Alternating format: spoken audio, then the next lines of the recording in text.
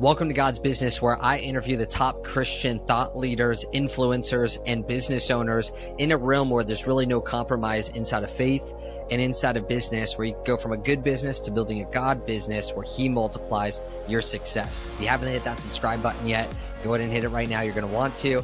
Also, ring that bell if you're on your YouTube. If you're listening to the podcast version, go ahead and subscribe. Rate and review if this is something that's brought value into your life. This episode is absolutely phenomenal. One of the weirdest things happened was inside the conversation, this guy had talked about how he was tithing off of the income that he wanted to actually make.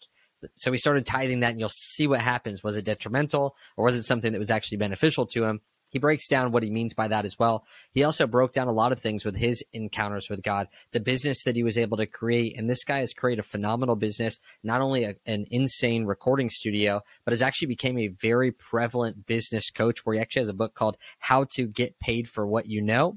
And he's been teaching people how to monetize their expertise the exact same way that he's been doing it. Welcome, my friend, Graham Cochrane.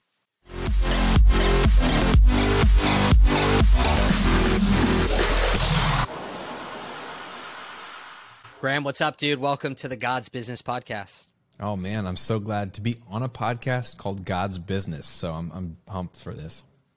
That actually might be a good place to start. Is like, what does that feel like? Even I know that being in the business world, it's like, how often do you really get to just like fully open up about the faith side of your life? So why does it make you excited being on a podcast like God's Business?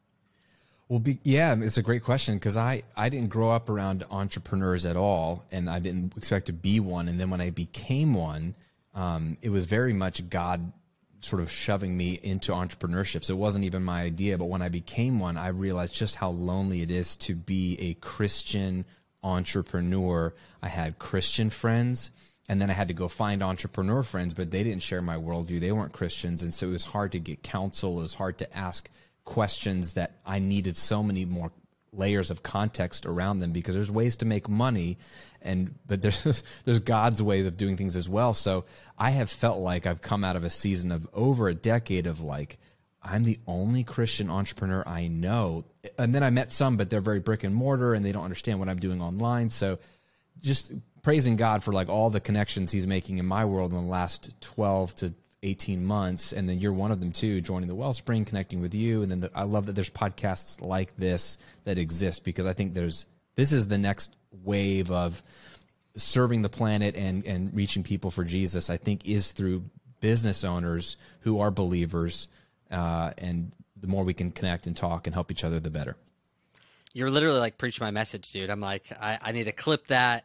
We need to put it everywhere, because that was the heart behind it, is that I came from ministry as well, and coming into business, it was like everyone who was a Christian that was in business, like, was already retired, kind of past that. And I was like, hey, like, I kind of need to know, like, if I'm deploying this 100K into Facebook ads, like, what buttons do I click, and like, what do I do? And though there was wisdom, there wasn't that like craft, like the actual tactical side of it. And so for you, like, when did you actually get started really looking into the business stuff? I know you didn't come from that background. What year was it that you really dove into entrepreneurship?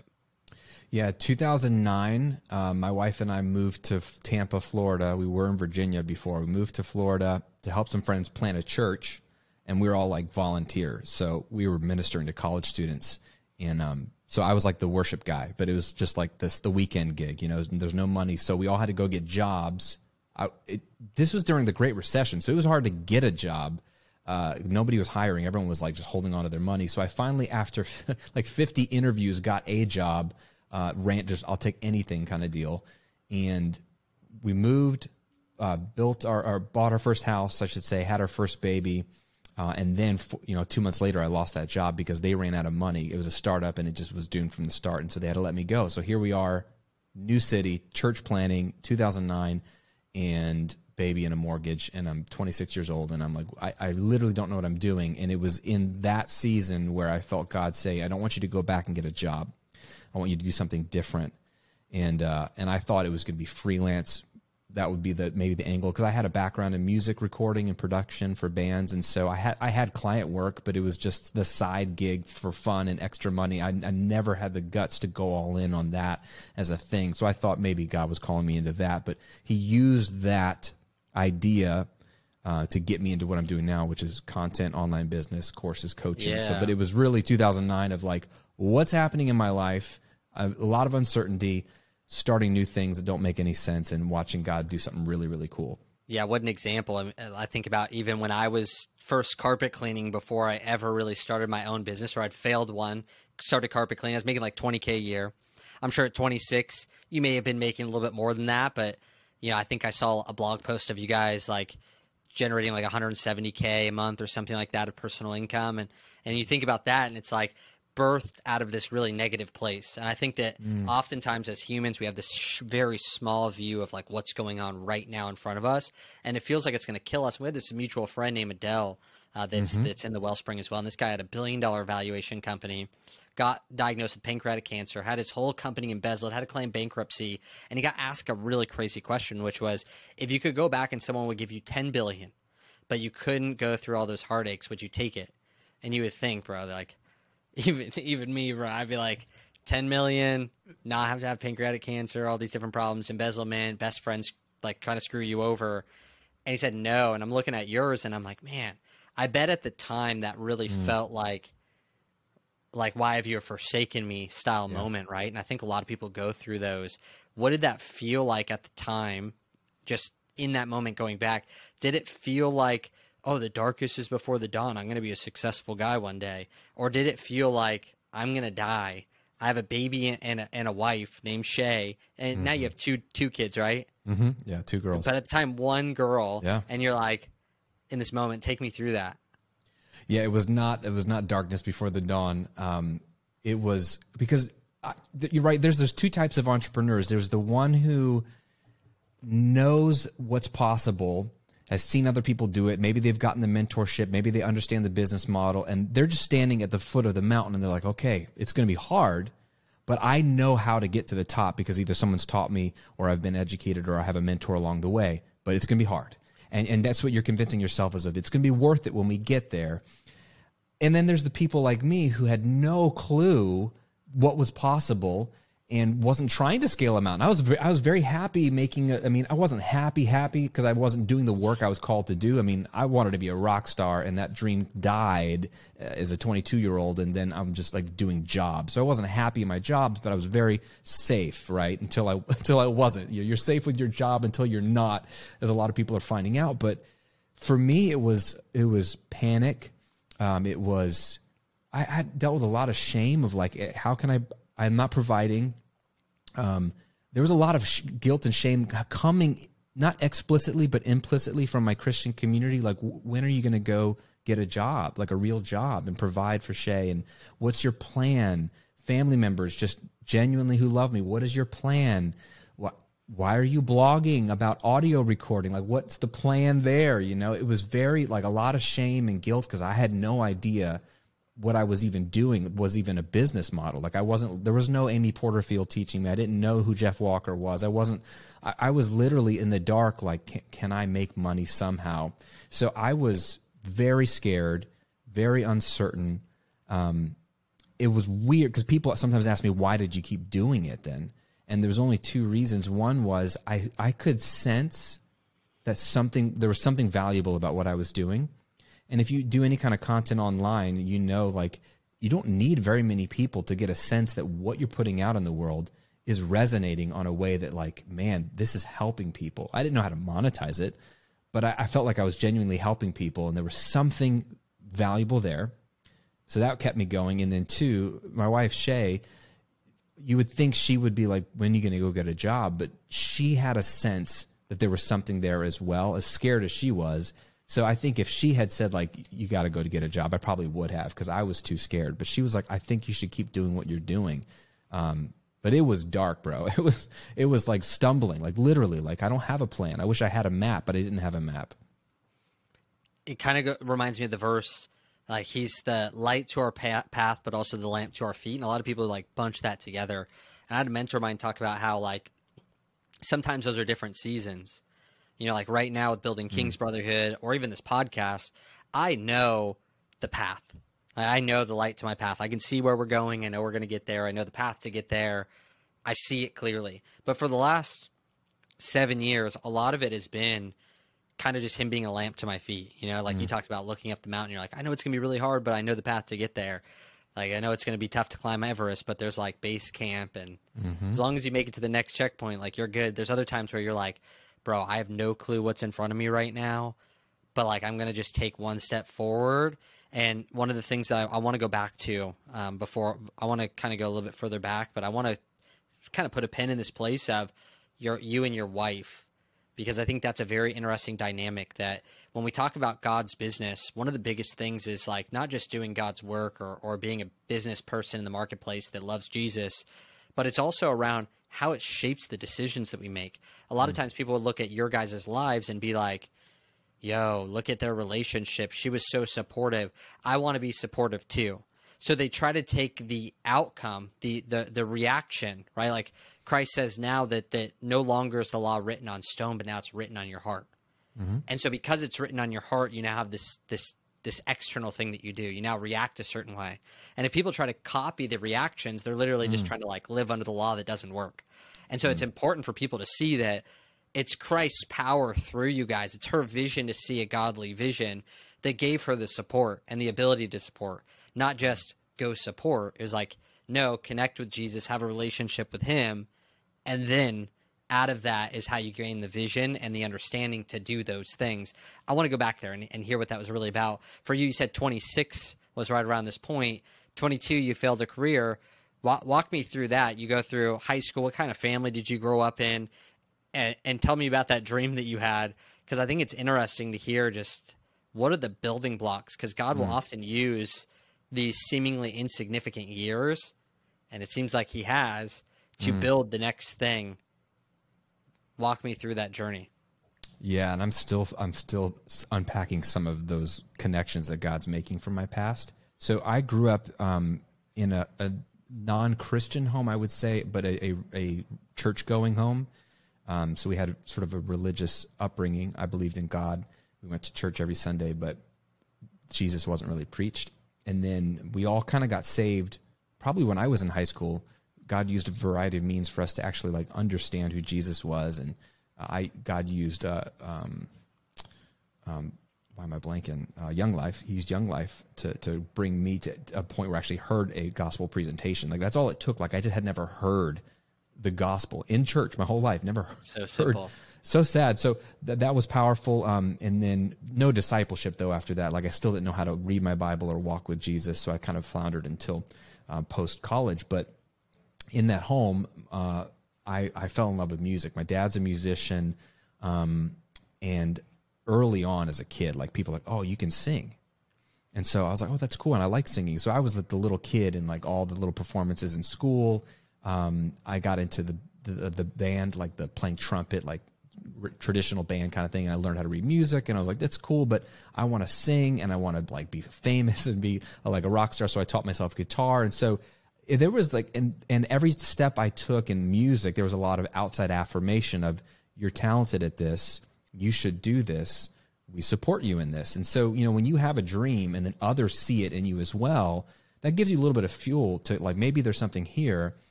And I had no other interests. You know, I didn't want a job, which clued to me, and probably if I had known, someone could have said, hey, you also could have been an entrepreneur. You know, it's not just musician. There's, you know, you're the kind of person that doesn't want to sit at a desk. That doesn't mean you have to be this creative entrepreneur or this musician, but entrepreneurs are the same type of person. They don't want to sit at a desk either. They want to go create something in the world and have the applause of their income and their clients and their customers. It's very similar. It's interesting if you look at the two, a musician and a performer and an entrepreneur.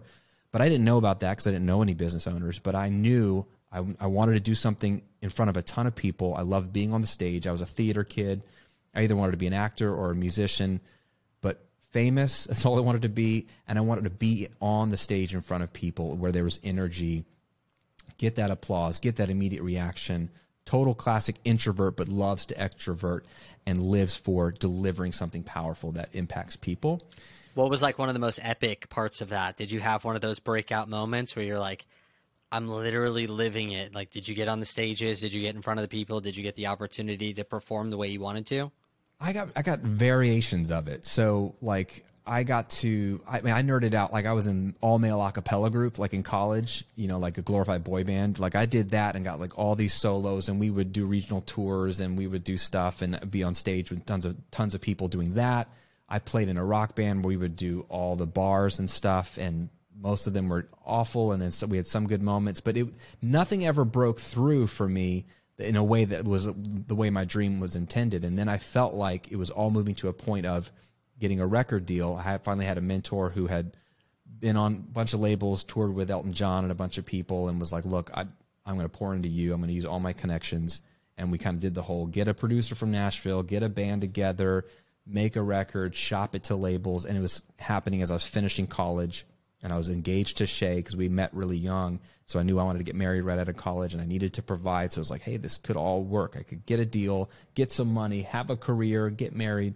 And then nobody really came calling with any real deal. They were all just called development deals, right? Where, hey, we'll sign you, but you still got to go do it on your own. And when we see it working a little bit, then we'll put money behind it. There was no advance. There was no promise of any upfront money. And I was like, I need money.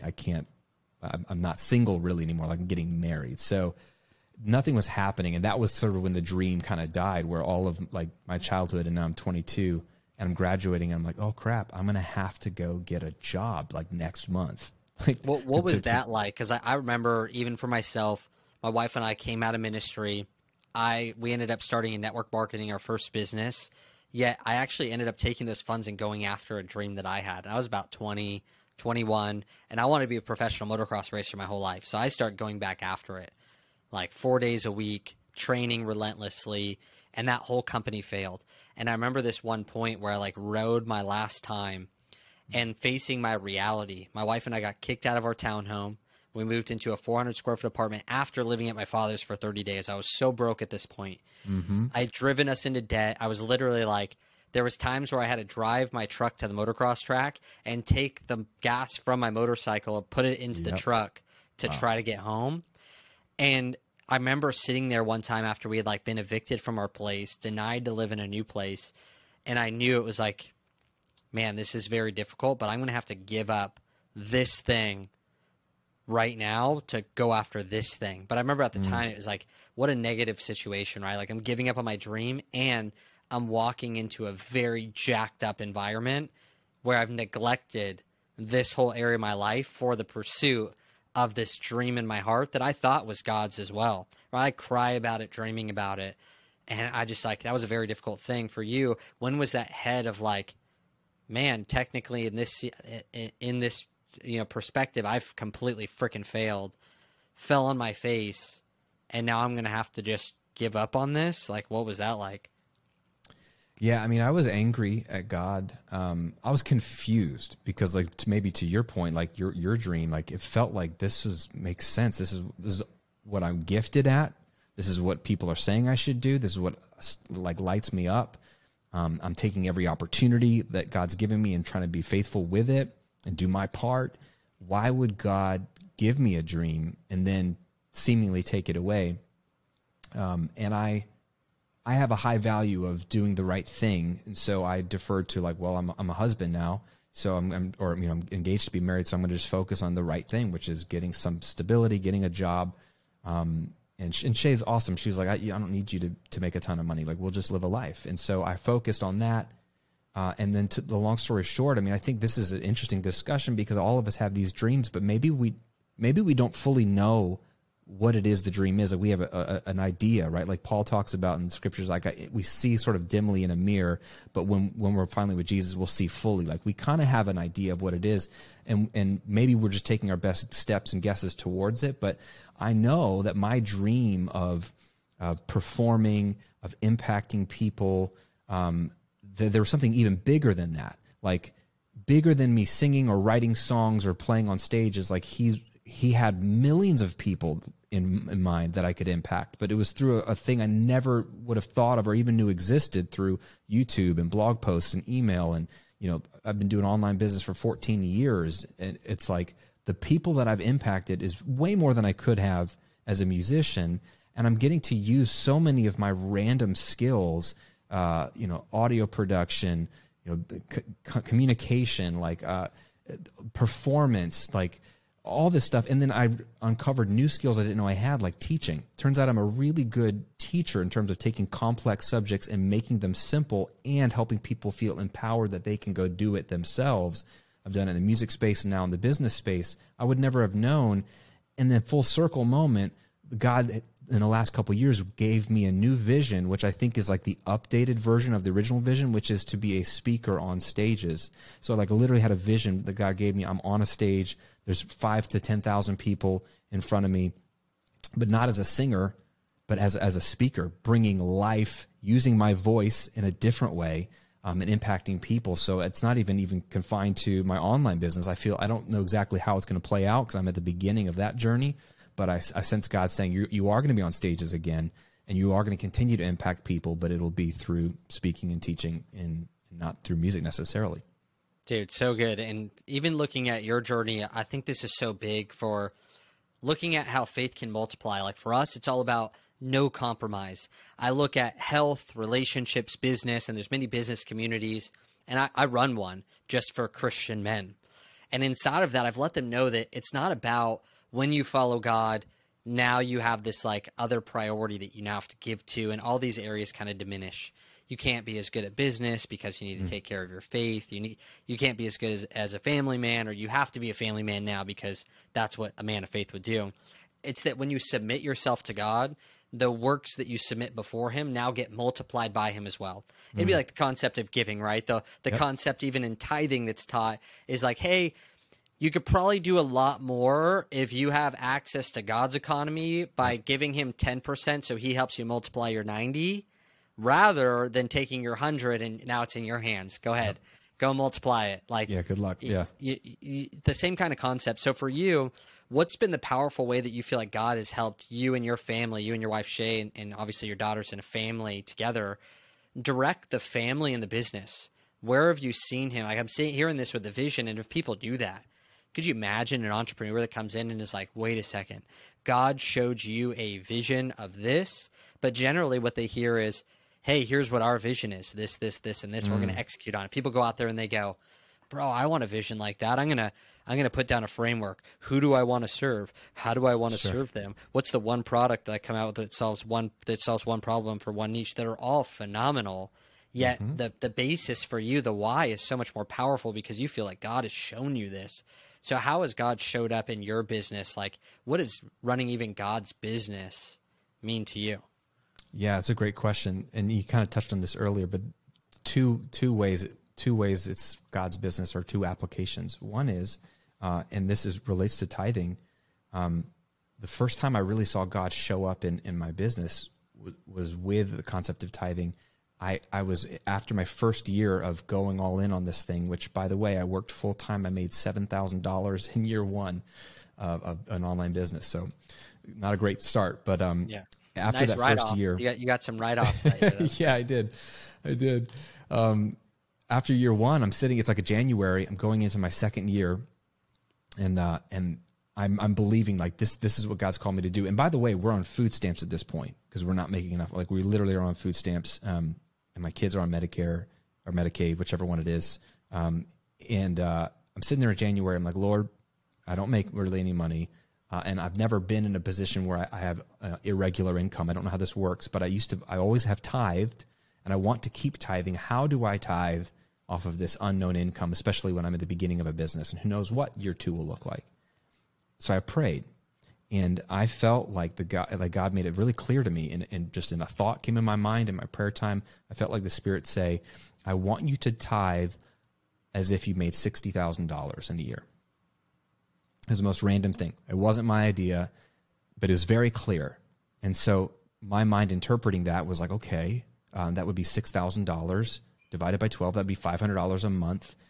Because to me, it was important that I was giving off the first fruits and not waiting to see how much I made and then tithing. I really wanted to give in faith.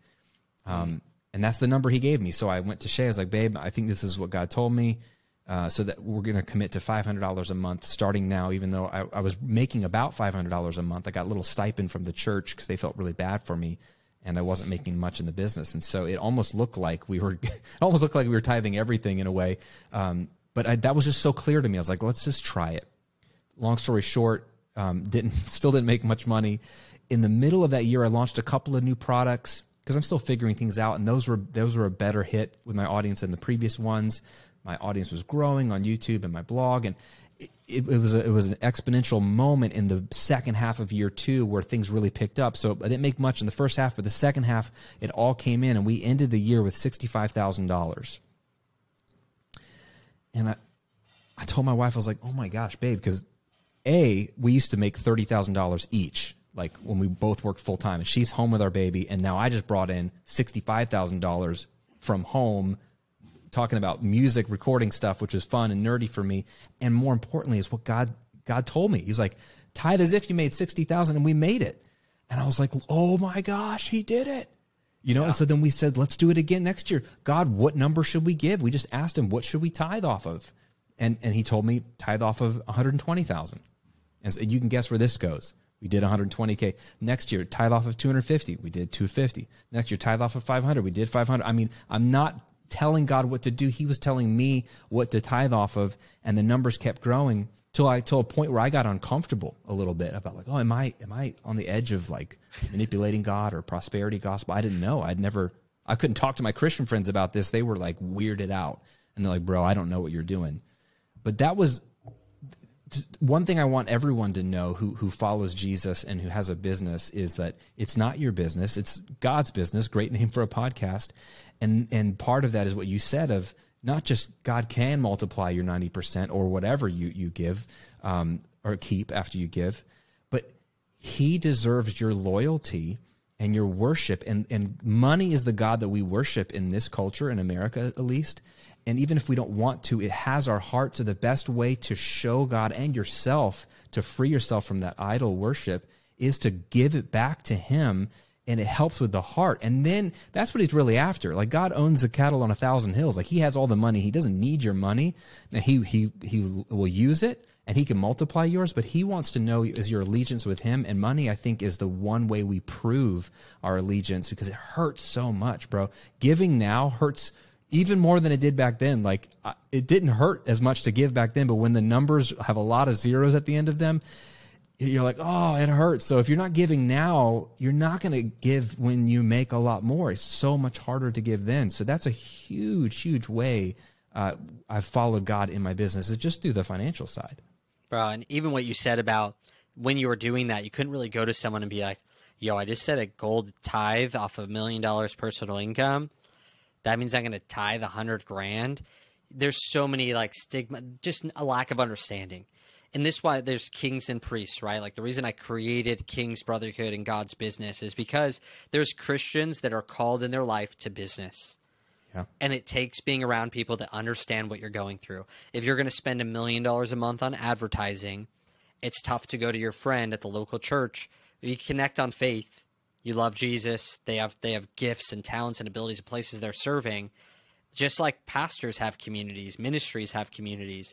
But where is there a business and Jesus community, that overlap where we can have these conversations and it's not weird, right? We can be inspired. I remember one of my great friends, Brandon Poole, he's done $200 million. He's a partner of mine inside of King's Brotherhood, exited his company, and I've always seen him faithfully tithe. Not because he's publicly announcing it to people. We're close friends, and I know that he's doing that. And, man, it was so inspiring to me. Just like, man, like, if I could see his personal income raised to $5 million a year in 2017, 18, and, like, him still keep tithing and grow that income after that, I'm like, this is inspiring. But where can he – where is the person that can relate to that, the business owner who's also experiencing the same thing? So I appreciate you sharing that. And I think it's just one of those things as well, is that man doesn't live off bread alone, but every word that comes out of the mouth of God. And that doesn't just mean word, like reading. God can speak through his word and always does. It's a living word. He is the word, but he also speaks to you individually, and he spoke to you individually. And the other thing it really brought up for me is that when God turned his eye away from Saul in 1 Samuel, like 15-ish, and turned it on to David that no one knew about at the time, it was because he was willing to sacrifice what he needed to sacrifice, but he wasn't obedient in what God said. And a lot of people are like, God, if you help me win the lottery. I promise you this time I'll tithe $8 million or whatever it is. And it's like, yeah, I get it. If you get that, you'll keep it. And then maybe you'll sacrifice what needs to be sacrificed if you're told, but you were obedient, right? This is what God says. I'm obedient in it. No matter what comes up, whether you make a lot or whether you made a little, you were willing to be obedient. It was kind of cool that it was interesting. What if you would have just had a bigger vision, you know, if you're like, now that's the haunting question. That's the haunting question. Yeah. But either way, he's on it. And even just looking at what you're doing now, I had gone through some of your stuff and I was looking at the recordingrevolution.com. That's why I was like, bro, I'm about to record with this guy that like knows everything about this stuff. And then also what you're doing with your personal business mentoring and coaching. I even heard a person at the mastermind we were in, someone they knew was affected because of your content. Walk me through that success trajectory so that people kind of know what you're doing now with both of those style companies and anything else that you have going on as well. Yeah, I appreciate it. Real quick, one thing I will say, because you've touched on it a couple of times here, I think the key, right, is abiding with Jesus, spending time with him so that you can listen to him, so you have a chance to be obedient to him. We're so busy. We have all our plans, like you said, like here, I'm going to make my vision for my business. Why don't we ask Jesus what his vision is for the business he wants us to create? Like Joe, you know, like Seth Godin says, like, build a downhill business, right? Just make it easy on yourself. Like the ultimate downhill business is the one that God's behind, because then he's doing all the heavy lifting. Instead of going and building what you want to build, ask God what he wants you to build. It will line up with your desires, right? If you delight in the Lord, he will give you the desires of your heart, Psalm 37. But man, where he's going, it's going to be more powerful. So take time every day to listen to what he has to say. That's the only way you're going to hear any insight. Then before you get into this next part, then break down what are the things that you have done, like a tactical thing. I look at Solomon. When you really look at Solomon, people look at him and say, well, he asked for wisdom. Yeah. Right? Understanding and ability to judge. Well, if you actually break it down, I look at it, I studied it in depth. I'm like, well, actually, he honored God for what he did in his father David. Mm-hmm. He also, then even afterwards, he came in with humility. He's like a king, a kid. Everyone's respecting him. And he goes, I don't know how to come in or go out. Mm-hmm. He's like, comes in with humility. And when God asks him, he answers the question. How many people like struggle to even, if God were to say, what do you want? And so there was a framework, right? And that framework goes on. There's plenty of nuggets in there. But for you, what's been a framework that you've used to connect with God, hear from God, to get direction in these areas that you're working on, like the company? Yeah, no, I love that. What I've been doing, in the last year, this has really evolved for me. I've gotten some mentorship from a brilliant guy here in Tampa, Ed Coble, who he runs Ed DeBartolo's real estate portfolio. He used to own the 49ers and when they won all the Super Bowls, but he does a lot of philanthropy, but he's got a big real estate arm. So this guy runs a $5 billion real estate portfolio, and he makes all his decisions by asking God what to do, and God tells him. It's crazy. He's got crazy stories. And so he started to tell me, like, hey, here's what you need to be doing. And here's what we've started to do. It's like every day, it's a daily quiet time, but in that quiet time, it's a journal is open, and I'm treating it like having a meeting with my mentor. God is the ultimate source of all knowledge and wisdom, right? So if I'm going to go have a meeting with a mentor, someone I respect, am I going to bring a notebook and a pen and write down what he says? You better believe it. And I never did. I was like, when I thought about it that way, it flipped for me. Like, oh my gosh, why am I getting angry at journaling and making fun of journaling? I should be journaling the most with the God of the universe. So Open up the journal. Opening up God's word, right? Because God, you mentioned God's word. There's the logos and there's the rhema. So there's two words you see in Scripture for the word of God. The logos is the written word, and then Jesus is the embodiment of that perfectly. And so Scripture is so important. And then there's the rhema, which is the utterance of God, and that's when God can tell you something specific for your life. And that's when the Spirit prompts you and tells you to pick up the phone, call that person, or do this deal, or whatever it is.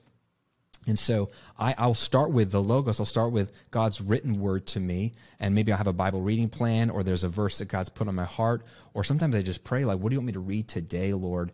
And whatever kind of pops up, I'll start in Scripture there, and I'm letting the Holy Spirit direct me. So I'm just reading, and not all of it's going to jump off the page, but there might be a verse or a chapter that jumps off the page. I just notice it a bit more. And so what Ed has like sort of mentored me to do and coached me to do is to pay attention when a verse jumps out a little bit more, and then use a tool like Blue Letter Bible, which is free. It's an app or it's a website, to do a word study. Look at the Greek or look at the Hebrew. See if there's the definition of one of those words that we have translated in English really jumps out at you. And then to do cross-references, and they're right there in the app as well. Like, click on it. What are the cross-references, the other verses in Scripture that support this idea? Let the Bible interpret the Bible, but you kind of go a layer deeper, and then a cross-reference of that cross-reference and a layer deeper, and just keep looking at the cross-references until one of those jumps out at you.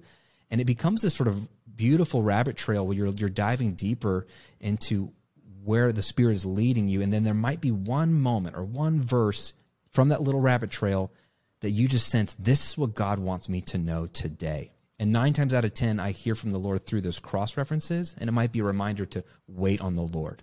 Okay, I need to wait. It might be a reminder to, like last year, he took me to Isaiah 30, verse 15, multiple times, where it says, like, in retiring and rest, you'll be saved. Like, the word, depending on your English translation, literally means like to withdraw from war.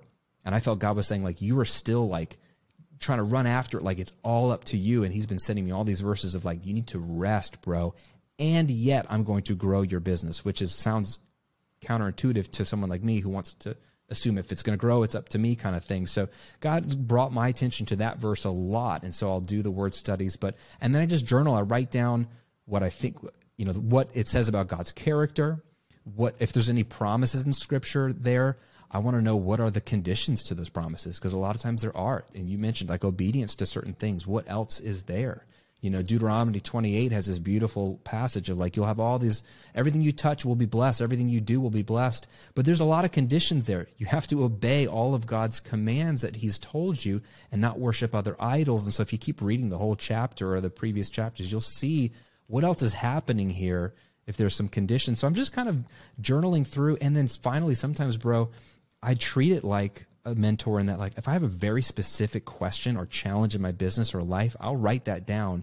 Like, Father, like, I'm really struggling in my marriage in this area. I don't know what to say to Shay about this. Or I'm struggling to know what to do about this deal. Should I take this deal or not? And I'll ask him very specific questions because I believe he could answer me if he wants to in that moment, through somebody else down the road. Maybe I'll get a phone call or a text. And so I'll ask those specific questions. And final thing is I've been learning, I read a great book last year called Invitation to Silence and Solitude by Ruth Haley Barton. And just practicing, right, so basic, but I don't do this well, sitting and listening for an answer. It's like setting my timer for 20 minutes and just sitting and listening to God. She says in that book that we're like a jar of river water that's all shooken up, and you have to put the jar down and let it sit for the sediment to settle, so then the water can become clear, so we can actually have clarity about what God wants to say. And she kind of re-quotes Psalm 46. So we've always read it as, be still and know that I'm God. She says it like this way, be still and the knowing will come. And it just like blew me away. Like, if I can just sit still for parts of my day, I can maybe hear God a little more clearly. And it's not really formulaic. It's just like, these are all tools that might help you or help me hear from the Lord of the universe, who then I'd rather take his plan and go faster than Graham's stupid bumbling through the dark plan. Bro, and I just wrote down that whole thing. I was just taking notes on my iPhone, #ad. Just kidding. I wish Apple would. That'd be nice, right? So I just took notes on my phone, though. That's what I was doing there. That framework, there's just something about just hearing that fresh framework, something that you can implement yourself. And I just think that what you're talking about is just so important, looking at the a container, right? The 20 minutes even of being still, so that you can kind of let that lake water analogy, everyone's seen that, right? You walk in a lake and it gets all jacked. Yep. But before you touch it, it smooths out. Or if you sit there long enough, everything kind of settles down. You can see clearly. And I think that that's a great way to put it, right? Even with prayer, it's like God's always thinking, and he's always there, and he's always ready to, he's not like, needs to be called upon and then he comes. A lot of times I look at prayer almost like, God, help me see what you are doing and what you want to do, because I know it's right there. I know you're already way ahead of it than I am. Yes. God's omnipresent. He's not just present in time. He knows the future. The devil doesn't know the future, or else he would have never killed Jesus. He can't be in two places at once. And so we have this Father that can be 100% present with each of us. And I just love that, man. It's a phenomenal way that you put that all together. And it's like, I want to get to what you do, and I'm also stuck in like all these amazing things that you're talking about right now, but kind of break down for me the success story. You guys have done some amazing things now with both of your companies. If you kind of break that down, and I have some more stuff I want to go over with you, but oh yeah, dude. I want to make sure that I don't do that. I know that you wrote an awesome book, and you have a couple chapters for free for people as well. I want to make sure I get to that. Oh yeah, man. I've started again back in 2009 when God told me to start this thing. It became the Recording Revolution, which is an online business, a blog, YouTube channel, brand for musicians who want to record music on their own. I started to see the DIY recording movement as it was happening in the early 2000s. Technology was getting cheaper and more accessible. So I just got ahead of that movement and just started sharing all the secrets. I mean, and that's one sort of secret. It's not even a secret to any kind of brand online, is like put out content that just is amazing. Like just share all the secrets. There's a loose phrase out there, and I'm not going to name names of who says it because that's not really the point, but it's like, teach the what and sell the how. And I just don't agree with that. I think teach it all. Teach the how, and you will build a raving audience that loves you and will buy anything you sell. So I was giving the how in the music space when all the gurus and the music producers would never dare think to share the how of how they made records. And interestingly enough, now that's all they want to do because there's no music money left in the industry. So they're all trying to become content creators and get paid for Masterclass or all these other people. I've paid them. They've worked with me. Like some of my heroes in the music industry have collaborated with me just because I have an audience of hundreds of thousands of people, and we could do products together because they need a way to make money. And they're like, I'll share my secrets. I'm like, I've been doing this for a decade, but, so share it all, man. That's what I did. And God built that business to a 7-figure business. It took me a while. I was just happy to be making $60K, remember? But it took me about 8 years. On my 8-year mark, I hit my first $1 million year. And the great thing about this kind of business, right, is there's like no employees. It's like unlimited, like no overhead, so unlimited margins. It's I don't run any ads, so it's all organic. So my costs are like nothing, and it's like that's almost all personal income, which is crazy. And in 2018, I was just getting. I had 3 years of having the itch to teach this business model to people. I had an article drop on me years ago in Business Insider, and I didn't think anybody would ever see it. Somehow it blew up for a while because people were fascinated about how I was doing, $80,000, $100,000 months talking about music recording. They're like, that's so random. How are you doing that? And so I got basically into coaching. I was coaching people for free. People who had gyms that wanted to turn them online, people who taught French that wanted to go online. I was just like happy to talk about this business model that had set my family free. So I started doing that for years for free for people to help them out. And I was like, I love this stuff, man. I want to build another resource like I did with the first business, but for this business model to make it clear for people so they don't get confused by all the goofy gurus out there. So but I was afraid to do a second business though. It's so funny how the imposter syndrome comes back. And I was like, but who am I to jump into the business space? This is a much bigger pond, and I'm a much smaller fish, and I'm comfortable over here. I was the largest YouTube channel in my niche, and maybe I should just stay there. But I punted for almost 3 years, 2.5 years before I launched, because I was just afraid of not being good enough or not being credible enough or whatever. So I finally launched that personal brand in 2018, GrahamCochrane.com, as like a side project. But then God, again, I'm stopping to make plans because God has better plans. He turned that into my main thing. Like he put his hand on it, and it grew to a 7-figure business really quick, like in less than 3 years. Quick for me, less than 3 years.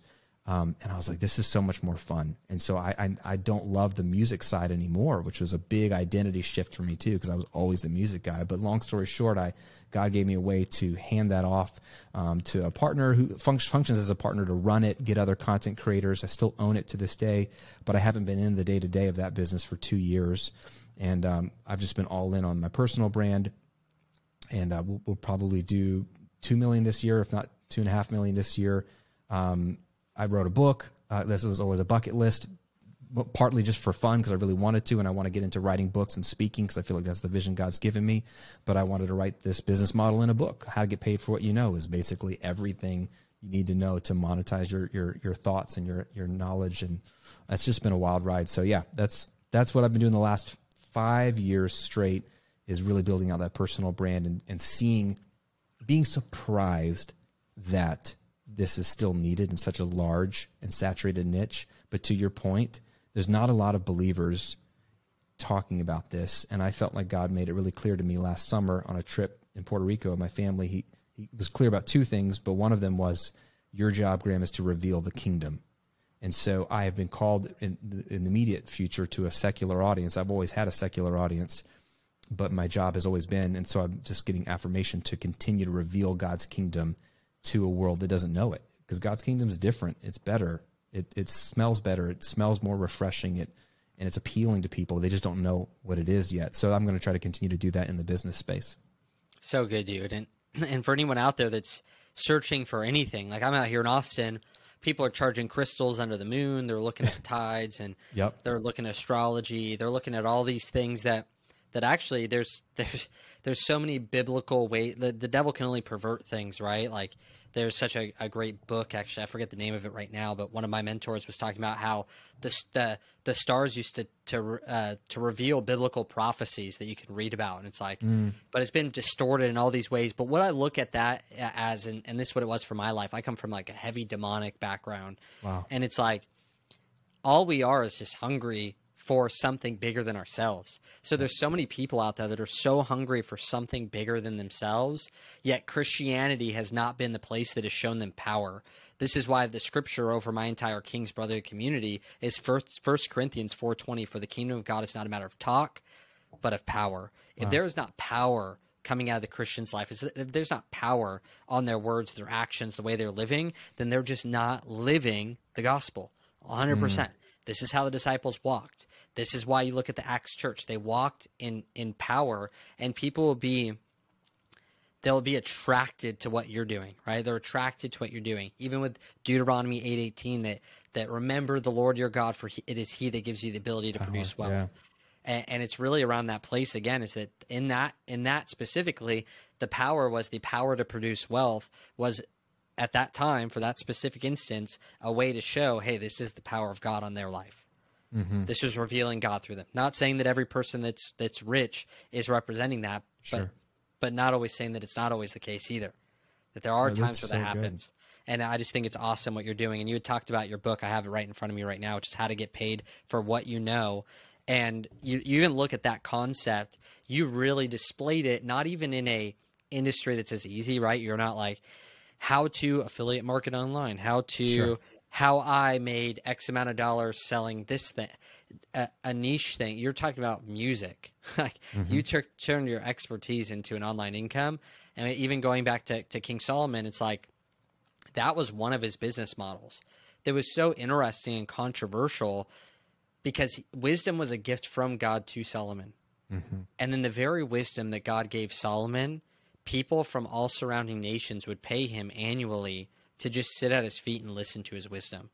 Talk about like twisting up any type of religion. Is like he literally had people coming, giving gifts of anything that they had. His personal income was over $1 billion a year. Yeah. So that's quite a bit of reoccurring monthly memberships. Yeah. He's crushing the membership. Yeah. Yeah. I mean, that's a lot of like weight in gold, you know, no one's just like PayPaling you at that time. And spreading from word of mouth from the wisdom, a gift from God. But every single one of us, this is the other side of it. Every one of us have gifts, and they're all gifts from God. Even if you're running a business, that gift is a gift from God. So no matter what it is, you're monetizing a gift from God. But he's not upset about it. He literally took the wisest man in the world and had him as one of his business structures, was doing the same thing. And the best thing that you're doing, man, and why people should go grab this book and why they're going to want to, which they can go to your website, which we had talked about, was just your name.com, GrahamCochrane.com. And they can go check out that book, and they can grab the first chapters for free. And then once they get left on a cliffhanger from the first few chapters, go buy the freaking book, because books take so much effort to build, and they're like the cheapest thing to invest in for education. I just love the fact that you're giving something better in return. Money is not valuable by itself. If I were to give you $1 billion US, and tomorrow we don't use US dollars anymore, you wouldn't care. You'd use them to light the fire. So it's really just the store of what you think it can do. Who can it impact? Who can it retire? Who can it help out? How can it shift your life? How can you invest in your relationship? So that's why I believe in what you're doing. So people, go get the freaking book. Love what you're doing. First off, I want to go back to when you and your wife, I just think it's very interesting just hearing how biblical your guys' life is and how much you live off of that word of God. And again, not to diminish even the tactical side, right? Like, your book is tactical. You can't go to Galatians and figure out how to run a Facebook ad. Sure. Like, God uses people so much. So inside of your journey, how have the key structures of mentors, we're in a mastermind together, how have masterminds, what have been the key things that have helped you accelerate your business growth? I know hearing the whisper of God, and then God uses his people, right? We are always meant to do this thing together with interdependence. How has God used those structures to benefit you? Mentors, masterminds, coaches, what's been the big thing that's helped you? Yeah, man, it's like, there's nobody that's self-made, and we know that as believers because everything we have comes from God. Every good gift comes from the Father, right? James talks about. But even secular people, even atheists who have had any level of success, understand that they've needed other people to help them get where they are. And so, not to discount any hard work any of us are doing, but that's like a given at this point. We understand we got to apply ourselves. But anytime I've needed to learn something, I've tried to find people or resources, if I can't connect to those people, their book or their course or their community or whatever, who's doing that well. And my aim is really simple, right? It's just like pay to join their thing or buy their book. I mean, I've gotten a lot out of books. Like, to your point about books, there's a lot of mileage. Do not discount a $20 book. I'll read a book, and if you apply the heck out of that book, it's not the people who know the most, it's the people who apply the little they do know the most that win. And so I'm good at that. I'm good at applying things that I learned, but I would go find out. So for example, if I needed to learn about, recurring revenue, I'd find someone who's doing that and join their course and see how they teach it. And I don't need to agree with everything they're doing or even apply everything that they teach, but I'm always looking for what's the one thing I need to get out of this that will help me move my business forward. The book, I didn't know anything about writing a book. And that was like a bucket list thing. And my wife was like, eventually she brought it back up. She's like, you need to do this. You said you want to do this. And I've just been, I don't know. I don't want to do it. Because I was afraid. I was afraid it wouldn't be good or no one would hear about it because I didn't know what I was doing. So it's like, okay, who do I know that's written a book? And I got a buddy here in Tampa, Jordan Rayner, who's written a phenomenal book that I think all your people should read if they haven't already, called Called to Create. Because he helps Christians find the intersection between faith and work. And his heart is entrepreneurs. So that book is all about how God's the ultimate original entrepreneur. Because the first thing he does is create something. He risks to create something for the benefit of somebody else. And that's how he defines an entrepreneur. So it's a great book, Called to Create, Jordan Rayner. But he's written a bunch of best-selling books. I was like, bro, you're busy. I'm not trying to get anything from you. But can I get one call with you where you could just point me in the right direction of whether I should even go traditional publishing or self-publishing, and just wind me up so I can get started on the journey, But he was just super generous and was like, bro, let me coach you through this process. And so I was like fortunate to know somebody. He helped me think through writing the proposal and getting an agent and all that kind of stuff. But sometimes it's a book, sometimes it's been a course. And then, connecting with you, Nicholas, I'm excited about this because I'm brand new to this group, the Wellspring. I've jumped into masterminds and groups, but none of them were the right fit for me. Like a couple of them have been Christian, but these people had no vision for their business. They weren't worried about growth. It was just not the right scene for me. And then I've been in masterminds where they're non-Christians and all that matters is just hustling and working harder and making more money. And I was like, I don't care. I have enough money. I want to have a healthy marriage. I want to raise my daughters well. I want to be plugged into my church, but I also want accountability and challenging to think about how to grow my business, how to give my wealth away, how to build wealth in a biblical way. I didn't have any of that. So this group, the Wellspring, is brand new to me and my wife, but I prayed for this group for a long, long time. So like my world's being flipped upside down in the last couple of months already. I'm at the beginning of that journey. So, to check back with me in 12 months, and I have a feeling God's going to have done a lot because of the other people. Because here's my final thing about it is I know that like I can't go any further unless God opens my mind and opens my eyes. And I only can think the way I can think. And being around people like you and other people in the Wellspring who are doing things differently than me, or have experienced things differently, or ask a question that's very provocative that makes me go, well, I never thought to think about that. It unlocks things in my mind that I wouldn't if I stayed siloed, and I need to have my mind unlocked. And I'm grateful to have a wife. She's a business owner, super successful. We're like our own mini mastermind. But even then, we're still limited by our experience in our home and in our circle. And so we both need to be challenged. So I can't speak highly enough about letting other people, like having, you said humility. Solomon had humility. Humility is the key that unlocks every door. Like, have a beginner's mind and just say, teach me what I don't know. Ask me a question that I should be thinking, and let God use those people to grow you, evolve you, and do the work in you that he wants to do. Well, one, you're in for a treat. Masterminds has been the number one most impactful thing that has created my personal growth and business growth. Your business will never outpace you. Mm-hmm. And the thing that's really unplanted me and given me a bigger pot to grow in has been Mastermind since 2015. Hands down the easiest, because there's a lot of great info out there, but the info is only as good as the ability to apply it and put it into a system that can be used. Yet it's sometimes the transformation internally where you don't really know what's going on. You have all this influence around you, and they're just chipping away at your standard of life and the way you start living and thinking and breathing, and everything changes, and you just start adapting to the environment that you're in, which would be the best way to put it. You just start adapting. Love that. And you're like, I'm in this crazy environment, I'm adapting, and I'm somehow just like going to this next level subconsciously, while I'm also learning consciously. We just did a great exercise today where, I'm teaching people how to get booked on podcasts, like a very logical thing that's going to help them out a lot and make them a lot of money and all these things and get their message out. But at the end of the day, it's that osmosis of being in that environment that just pushes you to the next level. There's two things you said as well. Paul talks about follow me as I follow Christ. Mm-hmm. So important. Like, he's not saying, hey, now that you know the Holy Spirit, you know Jesus, like, go sit in a corner by yourself and he's going to answer all your problems, do everything for you, build everything for you. I love the quote that God gives you a tree, but he doesn't give you chairs. So it's like, he'll give you the tree, but like he wants you to co-labor with him and craft the chair, right? The creative ability to be able to do something with what he's put in your hands. Second thing is Solomon, the wisest guy in the world, didn't know how to work with bronze. He's like, I need bronze for the temple. Find me the best bronze worker. He didn't say, hold on, let me go ask for that now. Lord, make me the best bronze worker. No, like, even being the wisest guy, he didn't have the tactic, and he went and found the guy that knew the tactic. Now, going back to your wife, you brought her up a few times. I think this is very relevant because it hits me as well. I wouldn't be where I'm at today without my wife. She believed in me when I didn't. She was the closest one to me and always believed in me, pushed me. It sounds like that was similar. Walk me through those instances. You've given us a few where your wife has really pushed you to go to that next level. Where does that come from, or how can people set up their relationship and their family in a dynamic where it propels them rather than pulling them down like an anchor?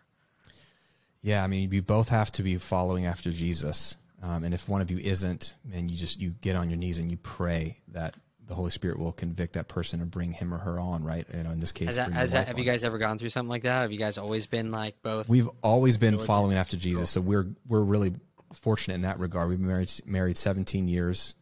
Together 20. They dated for 3 years. So for the last 20 years, I mean, we've both been pursuing Jesus, awesome. Which is huge, right? So that's number one.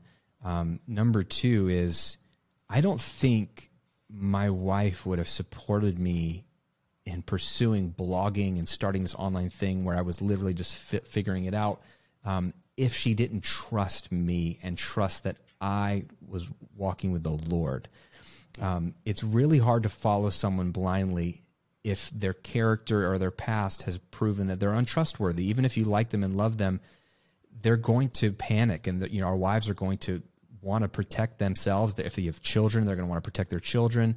And from a place of, it makes sense. It's not even selfish. It's just like they're afraid. Like, I don't think this is safe. I don't feel safe. So the most important thing, like, I know, you're asking a great question. Men want their wives to support them, but you have to give them a reason, and you have to give them a reason by showing them that you are pursuing Jesus and that you have the humility to listen to what Jesus says, to what other men who are Christians say, and to listen to your wife, because the Spirit of God will speak to you through your wife. He's got two chances of reaching you. He's got you and your wife.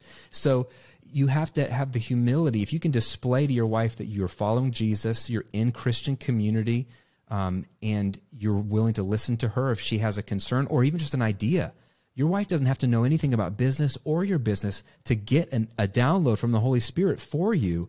And so practical example is there was a guy I almost went into business with to open up a recording studio in this town we were in.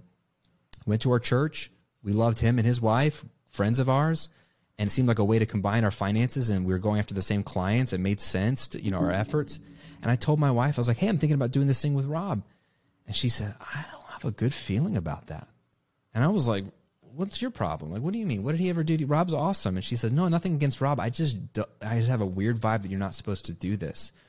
And I remember like feeling it like a little defensive, but I took her advice and told Rob it wasn't a good fit. And she was absolutely right. Like he's a great dude, but it wasn't the right fit for us. And his business kind of tanked and God had other plans. And so I've learned, even if it doesn't feel good, the Holy Spirit can give my wife a feeling, a vibe about something being off or someone being off. So all that to say, if you can show her that you're pursuing Jesus, Christian community, and you have the humility to listen to Jesus, other Christians, and your wife, then I think she can trust you if you're uncertain about something, but you have a feeling, this is something I feel God's calling me to.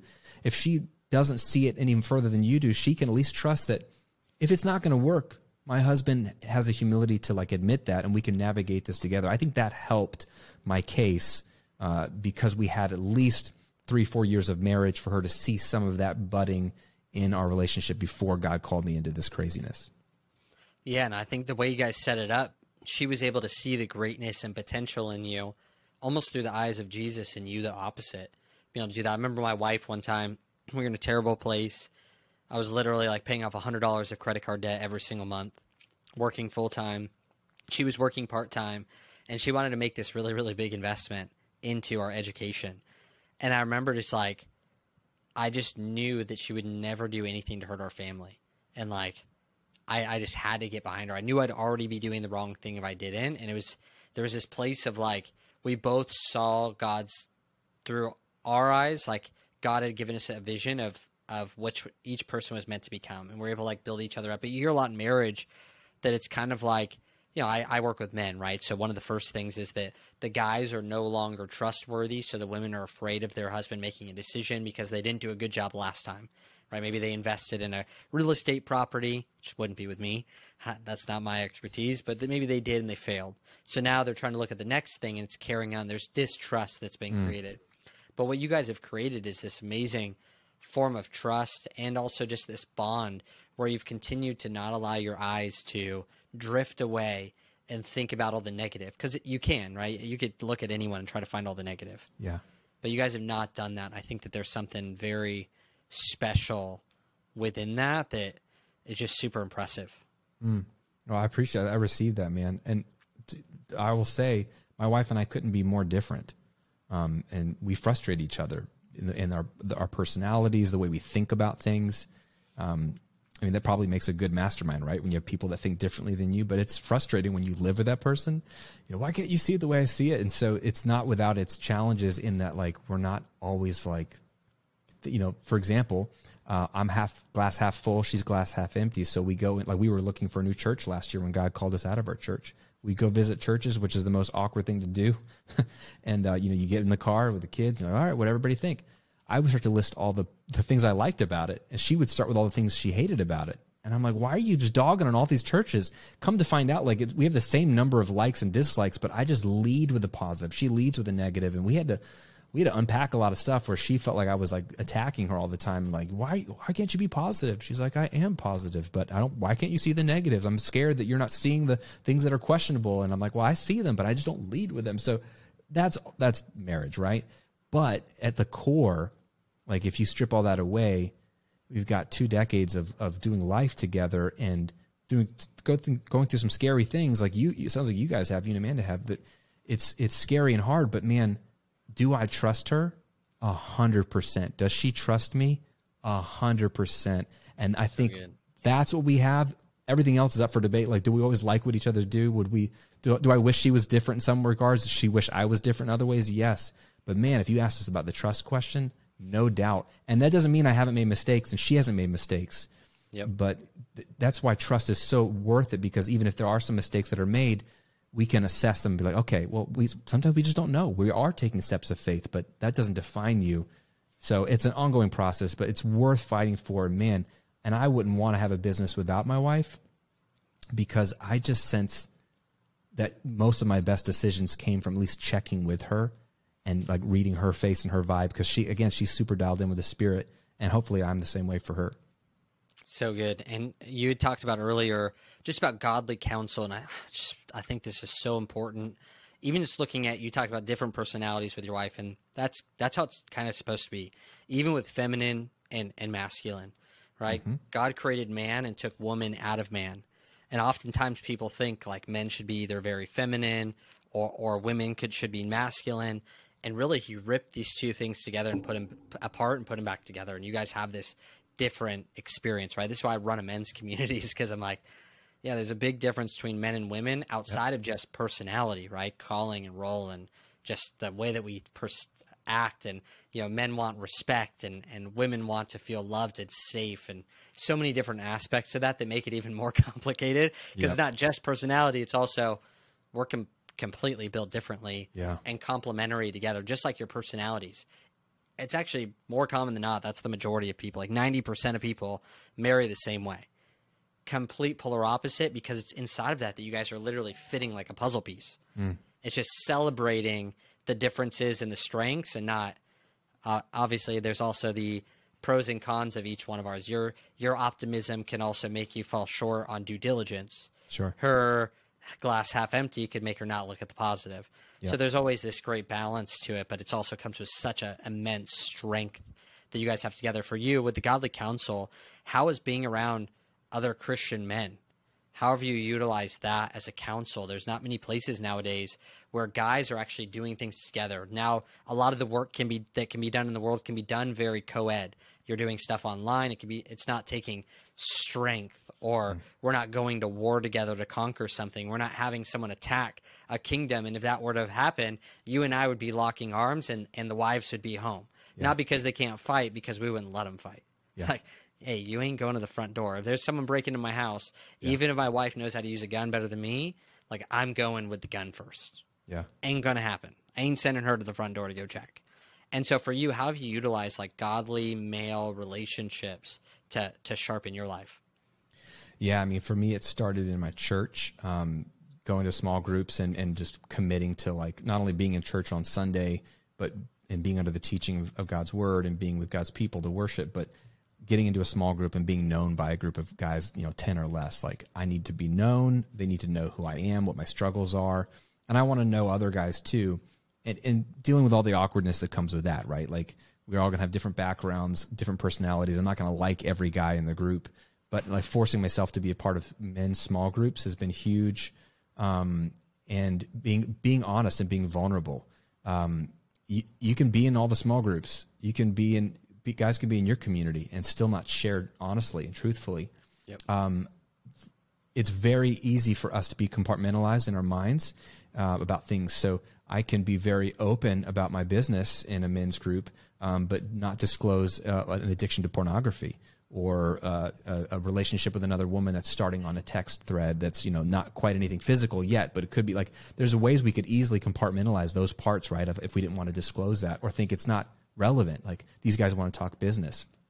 And maybe in a secular group, that's true. They don't care. They really probably, because they probably don't think it's that big of a deal. But man, being in a group of men who are Christians is huge. And then being willing to like, hey, here's all my mess. And maybe you don't do that on the first meeting. Maybe you got to get to know these guys a bit and trust them. But you need to find a group where you can do that. And if it's not a small group at your church, for me, sometimes it hasn't always been. It's been like get 2 to 3 other guys that I know love Jesus. And it's like, hey, can we jump on a Zoom call once a week? Can we text? I just need someone that I can share this stuff with that I know won't judge me, who loves Jesus, but who also won't let me just become a douchebag, who really has a high value of integrity and wants the best for me. So that's evolved. I think I was naive to think once I found that group, the perfect group, it would always stay the same. And I feel like that's let me down. I've realized, okay, I just need to be a little bit more open-minded to God's going to shift me to different groups sometimes for a season, for a lot of reasons. It's mutual. Maybe he wants me in that group to speak into somebody, and maybe there's someone that needs to speak into my life. And so in the last year, that's changed dramatically as we left our church because God called us to, and that was very hard, being brand new, not knowing anybody, and, but finding some people that I can start to open up to again. And then, man, dude, Wellspring in Phoenix in January, that whole weekend was like insane. I didn't know anybody in that group. And then just the move of the Holy Spirit, just the vulnerability from everybody, you just can't replace that. So I don't really care where it comes from, as long as these people love Jesus and love you and your marriage and your family and want to fight for that as much as you do. You just got to do it with at least one or two other guys. I appreciate you sharing that, and thank you for sharing about the stuff with the churches. Many of the guys come here, they encounter our community because it's not the church. Yeah. And I truly believe in finding that local place. I've done both. Believe me, I'm not people's pastor. I've had times where I'm like, oh, churches, walls, and that's not what the church is. And I get to stream from online, or I'm traveling a ton. I'm building something. I'm going to just go check ones out. And you never really get plugged in. And I just can't find the benefit anymore. The benefit of not being plugged in is that you have a chance to not get offended. Mm-hmm. That's real. Or be in an uncomfortable circumstance. That's the benefit. The downside is so much blessing, breakthrough, community, teaching, consistently being in front of just fresh teaching, so many benefits. And going to church, again, the only downside is that there's an opportunity that people can mess up. But people ain't your God. Nope. Church ain't your God. Right? A lot of people, they don't know Jesus. They know church. They know the pastor. They know their friends. Like, those are just people, right? This is why Gandhi talked about, he's like, oh, I love Jesus, but I just don't really like the people that follow him. Yeah, it's like, that's like, real. And that's a good word. And hey, I feel like the Spirit told me to say this too, is if you have kids, you got to get your family to church. And here's why. So good. They need to see other men and women who love Jesus that aren't you. Yep. Right? Like, there are seasons and situations for sure where you can't make it to a church, or certain missionaries. I mean, there is no church. You're like, when you're doing, I totally get that. But if you have the ability to get to a church on Sunday, and if you have kids, get to church on Sunday, because that, you don't understand the influence of them seeing other people worship, raising their hands, seeing the pastor preach, just being influenced by other adults who love Jesus. So important. Youth group or not, it's so valuable, and you want God to bring those other adults into their life who are in the local church community. Yeah, I'm seeing my son. He raises his hands, especially when he goes towards he'll try to go up the stairs to get on stage. Heck yeah. And the closer he gets, because he sees all the worship leaders, right, raising their hands. So the closer he gets, his hands are in the air. Just turned 3. And I'm just awesome. Man, this is so epic, man. Like, that's awesome. Stretch your hands out and pray for these people. And my son's like 3, and he's like, wow, putting out his hands. I'm like, oh my goodness, this is so amazing. And that's a lot powerful. I just think exactly what you're saying. And to wrap us up, man, one of the things I talk about the power of God. And I know everyone's had different experiences. So whether it's seemingly insignificant, right? We didn't pre-plan this. We didn't pre-plan any of this. Whether it's seemingly insignificant or very significant, where have you experienced just the tangible power of God in your life? Maybe it was when you first met him. Maybe it was through some type of experience. Maybe it was something very small, but it was profound to you. Just like those words that you're talking about from the Blue Letter Bible, where he speaks to you. And man, there's nothing more purposeful. You can make $1 billion like all these people do, and or hundreds of millions from the lottery, and they feel purposeless, lost, and they end up broke again in 5 years on average. And because it just has no purpose. It has the will of God isn't in it. You're not eating the word of God. You're not communing with the creator of the universe who created you, and you're not on the path that he has for you. And there's just something so special about that. So for you, what's something that comes to mind with you encountering the tangible power of Jesus inside of your life? I would love to hear it to wrap us up.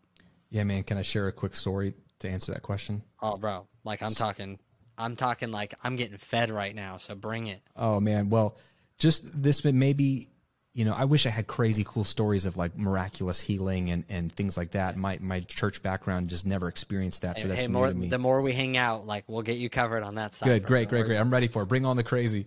Oh yeah.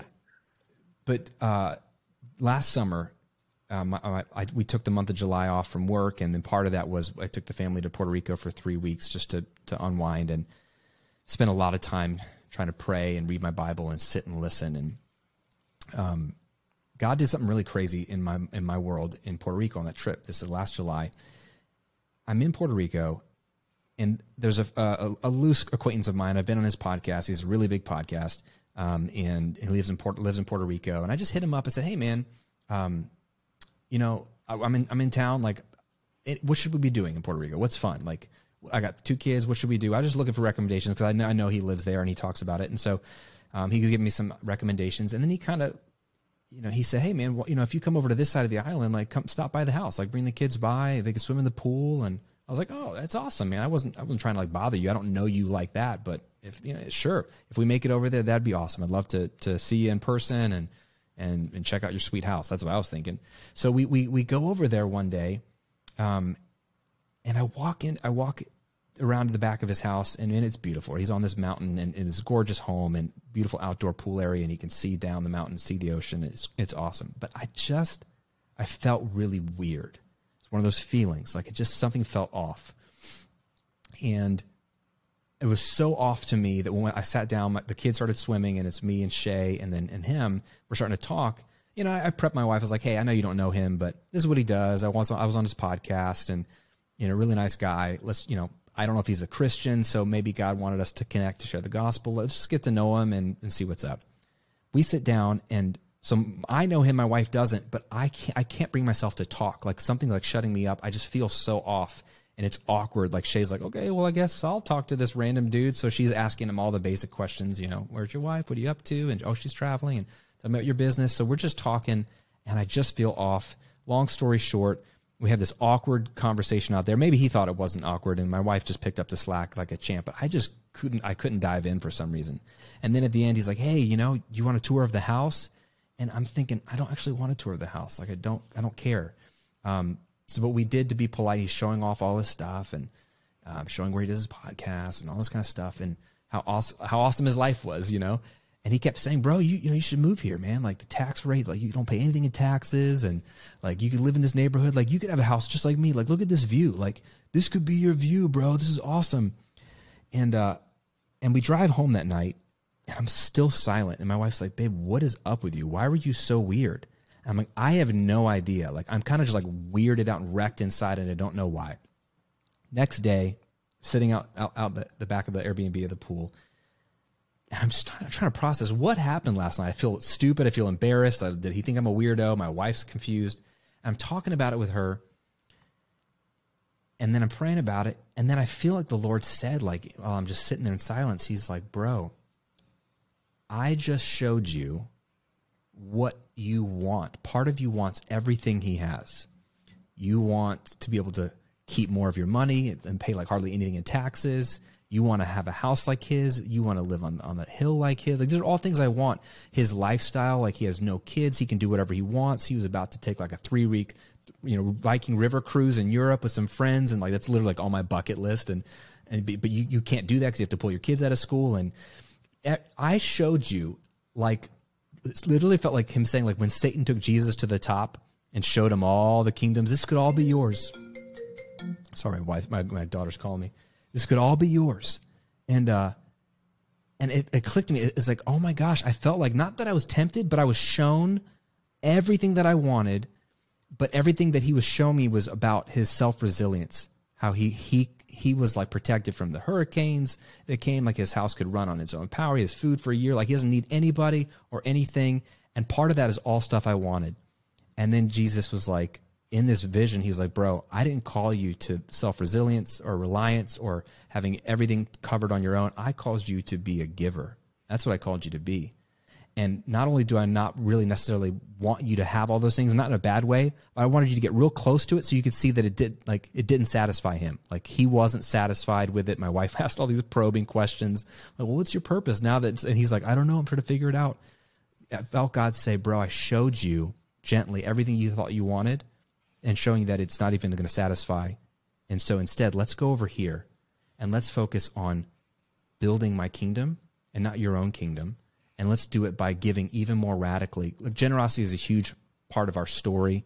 as I shared a little bit with the tithing. And so God called us to just radically increase our giving in a way that's made me still feel very uncomfortable, but I feel very cared for. And it was very tender because he got me real close to what I thought I wanted and showed me, it's not even what you want, bro. I'm going to show you a better way. And he gave me this vision, and this I'll end it here. I don't get visions very often, but it was very clear today as day where Jesus is on a beach, which is like my happy place, and he's handing me presents that they're wrapped like Christmas presents with a bow. He's handing them to me, and he's saying, hey, I want you to distribute these out to people. And as long as you keep distributing these presents, the flow will never stop. That's like literally what he told me. I was like, all right, let's go. I haven't had anything like that since, but it happened there, and it really altered kind of what our generosity piece looks like, and just the tenderness of God and showing me all of that was just powerful. Powerful is right. What a phenomenal way to end it. If you could, I would love for you to actually quickly pray in those two things, that you guys have had ridiculous favor inside of your giving, a motivation for giving, obedience, and the blessing that comes with it, and just the obedience part. If you could just release that over our audience, man, that'd be amazing. Yeah, man, let's pray. Oh, Father, we thank you so much for your son, Jesus, for your Holy Spirit who's here with us, who's been left on earth with us to empower us, to teach us, to remind us of everything Jesus taught us. Just thank you for your kindness. It's your kindness that leads us to repentance, the scripture says. Thank you for your patience with us. And God, I pray over these men that you would give them the freedom, that they would feel the release. If anyone is listening to this who's holding on too tightly to the resources you put in their hand, help them to truly take you at your word when you say that if you sow sparingly, you'll reap sparingly. And if you sow bountifully, you will reap bountifully. God, you love a cheerful giver. It's hard to help release these men to give more beyond what feels comfortable, not to prove that they are better than anybody else, but to release the power that mammon and money have on us and show you, God, that our allegiance is to you, and also to put more of these seeds in the ground that they may multiply and we would reap a bigger harvest and your kingdom would be affected for change and we would have more resources with which to use. God, you're looking for faithful stewards, people who are managing your resources well. Would you find us faithful, that we would give more? And maybe more importantly than that, Lord, may we ask you what you want us to give. May we ask, take the time to listen, and have the courage to obey. Instant obedience, not delayed obedience, but instant obedience to whatever you say, trusting that you are a good God, a sweet, kind dad who knows what's best for us, who will empower us to do everything you call us to do and will resource us in every way that we need to be resourced. Would you work on us and our obedience, our generosity, our open hands? May we have open hands to give and receive from you in that pattern, that cyclical pattern, as long as we live. And would you bless everything that these men touch for your glory and their benefit? We pray in Jesus' name. Amen. Amen, brother. Thank you so much again for coming on the God's Business podcast. This is really, that release is really the whole purpose of this. Some things are better caught than taught. People learned a lot of things here, but that transformation of us masterminding together with a third person in the room, the main reason for this being Jesus and the breakthrough inside of men all across the world, inside of the business realm, being empowered and equipped to take their mission out on the earth. So thank you so much for joining us again. Thanks for having me, Nicholas. This was great.